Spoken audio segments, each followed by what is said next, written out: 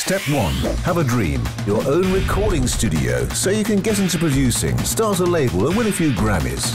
Step 2. Wake up and smell the coffee. You've got no cash to get it off the ground or collateral to put up against a bank loan. 3. Denial. You pursue the dream anyway and do anything you can to make money. Some days you're a barista. Some days you sell newspapers. While the creative part of you slowly dies. Step 4. Drink coffee.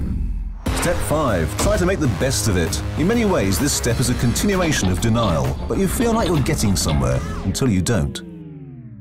Step 6. Scramble around in the dark trying to work out which way is up. It's kind of a metaphor, but not always. Step 7. Drink more coffee. Step 8. Go to the bank. Be honest with them. Tell them, I want to win a Grammy and I need a loan to start a recording studio, but I don't own any property or equipment to secure the loan. But I saw this advert.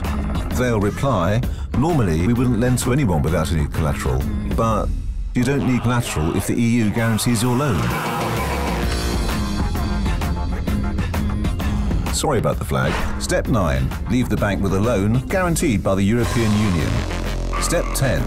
Live the dream.